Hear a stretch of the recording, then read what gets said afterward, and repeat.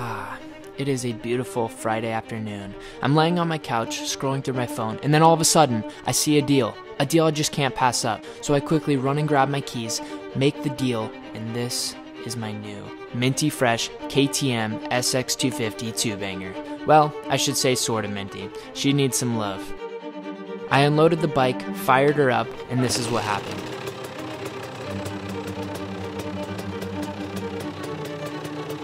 That doesn't sound good. So now, all I can think to myself is, did I just buy a lemon? To find out what happened to the not so minty fresh KTM SX250, make sure you drop a like, smash that subscribe button, and don't forget, chase it. I'll see you guys in the next one. Peace.